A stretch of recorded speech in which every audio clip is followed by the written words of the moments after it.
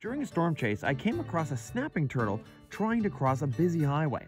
I moved him off the highway, but oh boy did I ever get how to move him incorrect. I wanted to find out how to move the turtle correctly, so I went to the Ontario Turtle Conservation Centre to find out. So we were established about 2002, so we're a registered charity. And our focus is turtles, obviously, so turtle conservation from all angles. We get about 1,500 turtles admitted each year. So about 90% of the ones that come in are car injuries, because that's what people find, beside the road. Southern Ontario is probably the place for turtles in the whole of Canada, so their home range is Southern Ontario. And that's unfortunately also the largest network of roads in all of Canada. So you can't really go more than 1 kilometer or 2 without running into a road.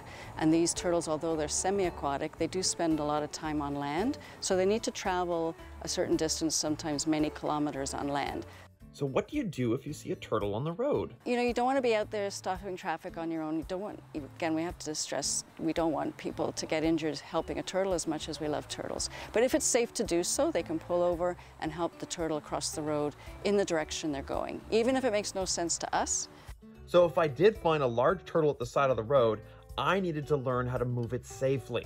So what you want to do is come up behind them, and as quickly as you can, you're just going to, with your non-dominant hand, just slide it under the tail. With your dominant hand, come underneath, right in the midline there. So like a pizza? Like a pizza, or a tray of drinks, and that way you can't get bitten or scratched. Okay, so I'm gonna give this a try, and just make sure that I can do it correctly. So just sort of support him a little bit with this hand, and then slide under like that, and perfect. Up he comes. That's perfect.